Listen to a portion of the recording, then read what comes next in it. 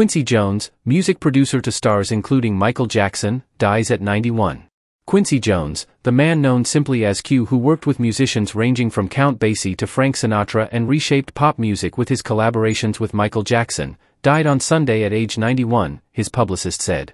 There was little Jones did not do in a music career of more than 65 years. He was a trumpeter, band leader, arranger, composer, producer and winner of 28 Grammy Awards. A studio workaholic and a virtuoso at handling delicate egos, he shaped recordings by jazz greats such as Miles Davis, produced Sinatra, and put together the superstar ensemble that recorded the 1985 fundraiser We Are the World, the biggest hit song of its time. Jones also was a prolific writer of movie scores and co-produced the film The Color Purple, as well as the 1990s television show The Fresh Prince of Bel-Air, which launched the career of Will Smith. He had been scheduled to receive an honorary Oscar from Hollywood's Film Academy this month.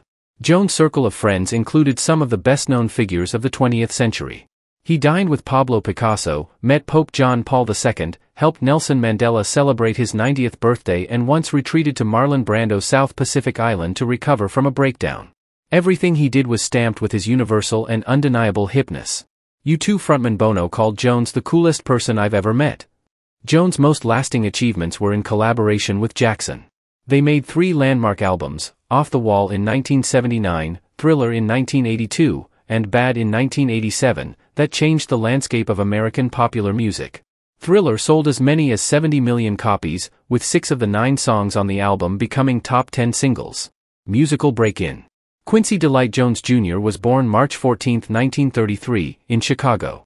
As a boy, he aspired to be a gangster like those he saw in his rough neighborhood.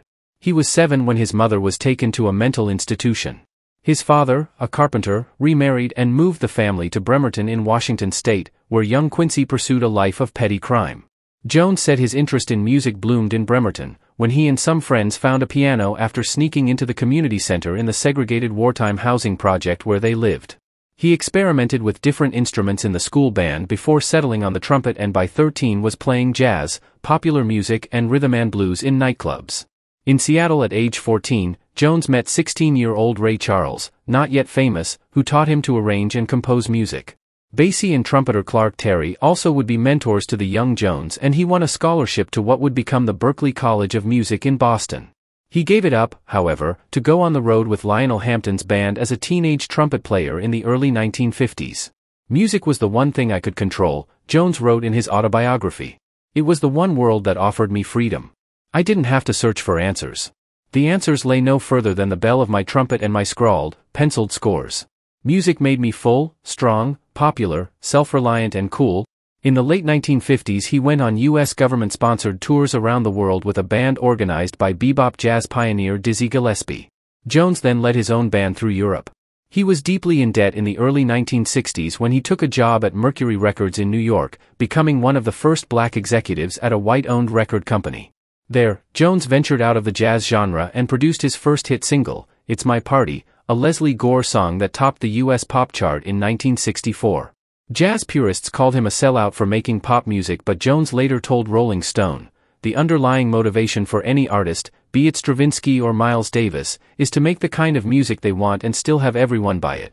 At Mercury, Jones got his first movie scoring job, Sidney Lumet's The Pawnbroker. He went on to score nearly 40 films, including In the Heat of the Night, In Cold Blood, McKenna's Gold, The Wiz and part of the television miniseries Roots. The people Jones worked with would populate a jazz or R&B Hall of Fame: Basie, Gillespie, Tommy Dorsey, Dinah Washington, Nat King Cole, Sarah Vaughan, Aretha Franklin. But he also produced in other genres with, among others, Paul Simon, Amy Winehouse, Barbra Streisand and Donna Summer. He arranged Sinatra's hit Fly Me to the Moon that astronaut Buzz Aldrin played a cassette recording of during the first moon landing in 1969. Years later, Jones told GQ magazine that Sinatra called me up, and he was like a little kid, we got the first music on the moon, man.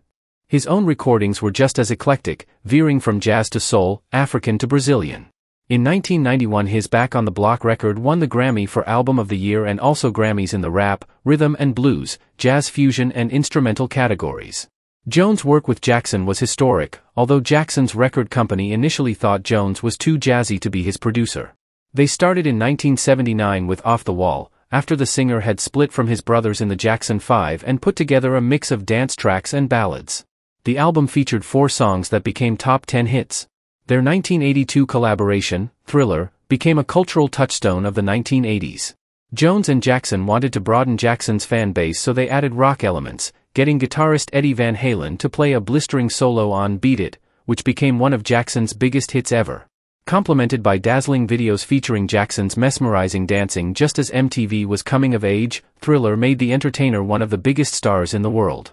Divine collaboration. Hits like Beat It, Billie Jean and the title song made Thriller the biggest-selling album of all time. It won 3 Grammys for Jones and 7 for Jackson. They followed that in 1987 with Bad, which had 5 #1 hits, including Smooth Criminal and Man in the Mirror. In 1985, Jones, Jackson and singer Lionel Richie organized We Are the World, a record to raise money for fighting famine in Ethiopia. The huge all-star chorus featured Ray Charles, Bob Dylan, Diana Ross, Bruce Springsteen and Smokey Robinson. Jones set the tone for the recording session with a sign that said, "Leave your ego at the door." Jackson died in 2009, and Jones later sued the estate, testifying that he was cheated out of a lot of money in royalties. In July 2017, a Los Angeles jury awarded Jones $9.4 million. Jones started his own record label, Quest, as well as Vibe, a magazine that covered the hip-hop world, and had various foundations and humanitarian projects. He kept launching new projects well past the traditional retirement age. In 2018, Jones, then 84, told GQ magazine, "I never been this busy in my life." Jones was married 3 times. His first wife was his high school sweetheart Jerry Caldwell, with whom he had 1 daughter. His second wife was Swedish model Ola Andersson, with whom he had 2 children, including Quincy 3, who became a hip-hop producer. His third wife was Mod Squad actress Peggy Lipton, with whom he had 2 daughters, including actress Rashida Jones. He had 2 other children outside his marriages, including one with actor Nastasia Kinski.